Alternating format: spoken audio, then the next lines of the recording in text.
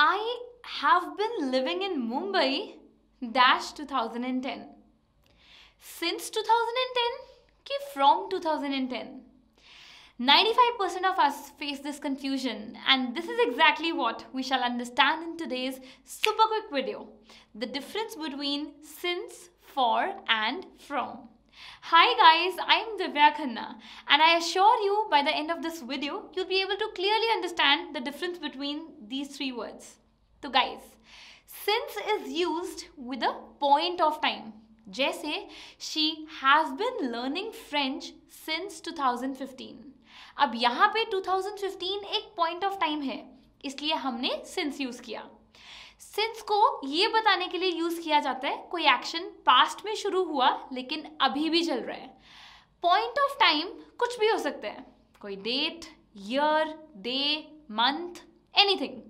जैसे Afreen has worked in this company since she finished her college. इस sentence का मतलब है कॉलेज खत्म होते ही आफरीन ने इस कंपनी में काम करना शुरू किया और वो आज भी इस कंपनी में काम कर रही है. और मान लो तुम्हें मम्मी का ऑफिस से फ़ोन आता है एंड शी आस्क्स यू कि सुबह से क्या कर रहे हो, तो तुम कैसे बोलते हो? You guys are quick to respond, अरे mummy I have been studying since morning. कितना सच है कितना नहीं ये तो तुम लोग ही जानते हो. तो गाइज जहाँ सिंस पॉइंट ऑफ टाइम पे फोकस करता है ओके एंड साथ ही साथ ये शो करता है कि एक्शन पास्ट में शुरू हुआ और अभी भी चल रहा है, वहीं पे फ्रॉम की थोड़ी सी डिफरेंट यूजेज है.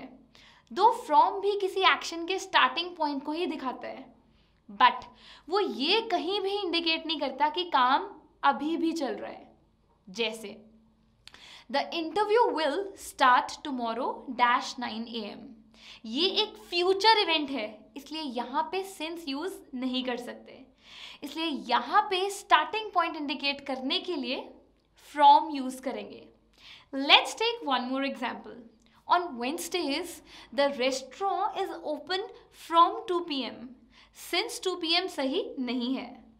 From को हम दो points of time को indicate करने के लिए भी use करते हैं. जैसे the Britishers ruled India from 1858 to 1947. अब यहाँ पे दो point of time है और इसलिए हमने use किया from. But what about the word for? For basically is used to explain duration of time. जैसे 5 years, 10 days, 20 centuries, ये सब duration दिखा रहे हैं. जैसे we have lived in this house for 20 years. Duration है इसलिए for. या the Britishers ruled India for approximately 200 years. Duration को explain करने के लिए again we used the word for. Come on, let's take a quick recap. Since एक point of time के लिए यूज होता है टू इंडिकेट कि कोई एक्शन पास्ट में शुरू हुआ लेकिन अभी भी चल रहा है. फॉर ड्यूरेशन ऑफ टाइम के लिए यूज होता है. एंड फ्रॉम या तो दो पॉइंट ऑफ टाइम को डिफाइन करने के लिए यूज होता है या एक ऐसे पॉइंट ऑफ टाइम के लिए जो ये दिखाते हैं कि कोई इवेंट स्टार्ट हुआ है पर ये नहीं दिखाता कि वो एक अनफिनिश्ड इवेंट है. इवेंट फ्यूचर इवेंट भी हो सकता है. So this was it about since, for and from. Let me know in the comments section as to what more do you want me to come up with. Keep learning, keep smiling, and do not forget to subscribe to our channel.